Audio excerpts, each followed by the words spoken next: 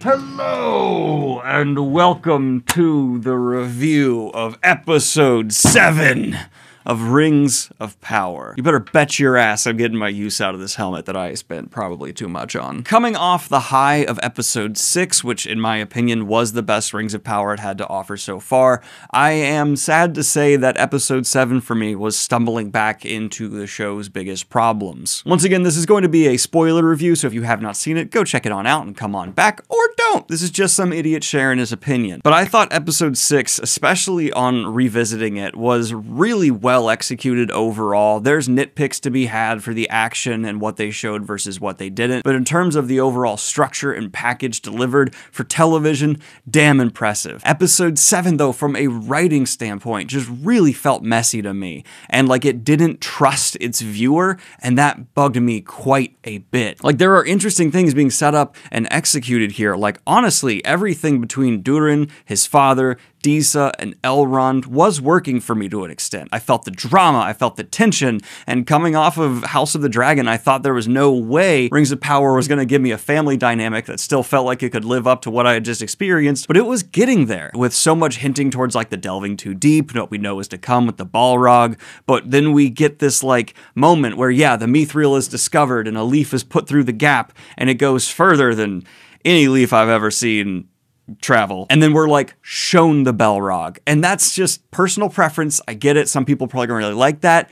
Kind of drove me nuts. And this was like a consistent thing throughout the episode, and putting like a little bow on it. At the end of the episode, the final shot we get is this like slow pan out from the Southlands, and we see the Southlands just appear in like a Marvel style like city skyline shot, burn away and become Mordor. And I was like, yeah, we got that. You didn't have to literally spell it out. I was watching it with Kayla, and we both simultaneously in that moment just went, really? And right before they showed the Balrog, I forget if it was me or her, but one of us made the comment like, it'd be really dumb if they actually showed us the oh, they did it. Unfortunately, though, this isn't even necessarily my biggest criticism of the episode, because tonally, oh, this was the worst Rings of Power it had yet, in terms of just jumping from scenes with open wounds and gore, which honestly were more shocking than I thought Rings of Power was going to do. I didn't hate that, but going from that to like these sickly sweet moments right after just didn't really get me immersed in the story. It felt like I was going from scene to scene rather than that kind of natural, smooth transition. You want a narrative to carry the viewer through. I have a hard time thinking of a beat within this episode that wasn't undercut by something. The Númenórean queen being blinded, very interesting, but then the Isildur being missing, we know he's not missing. His father just reacting the way he did wasn't meshing with me, performance surprisingly and writing-wise. And then, of course, I've already said this before, so I won't hark on it too much, but everything with the Harfoots, I'm not feeling. And now like the little Slim Shady wizards showing up, it's not about it. It's not gotten me interested. It's like overstayed its welcome. It needed to move faster for me to stay invested. And at this point, I'm just like too little, too late. And what popped into my mind at the very end of this is it feels like the best packaged tech demo I've ever gotten. Because again, obviously, I want to give mad respect to everyone who worked on this show behind the scene. Incredible. I mean, my surround sound is just popping off with a sensational score and the sound design, which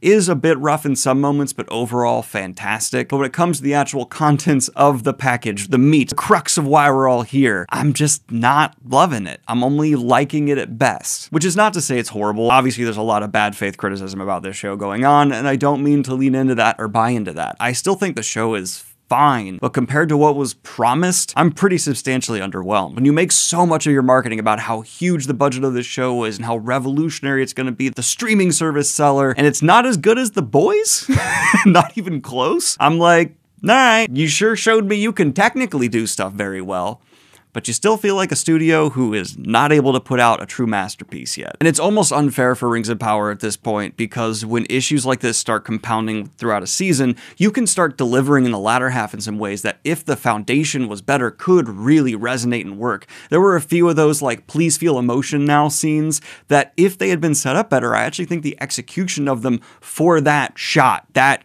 beat, really worked. But because I was already kind of sitting there like, Okay, I get it. Like, you don't need to say this all again. I wasn't actually entertained by it, which at the end of the day is the purpose of these shows. And yeah, I'm still really jealous of the people who are loving this show, and I get it. I actually had a conversation with my dad where he watched episode 1 of House of the Dragons, was like, not for me, do not like it. Bad. And he watched Rings of Power and he's like, I love episode 6. It's great aside from some nitpick. Wonderful. I love seeing that. I love seeing that there are people who can enjoy and dislike things on all sides of things. That would make this interesting. Disappointed to say that Rings of Power, as we're getting to the end, it had episode 6, which gives me hope episode 8 could really be something interesting, but man, episode 7, it felt like, okay, we're going to recover from what was done. And the recover was them spelling out a lot of stuff, which I knew. This runtime of this episode could have been like a third less. But that was just my review of this episode. Let me know your thoughts in the comments down below. Like and subscribe if you have not already, and hit the Patreon if you want to support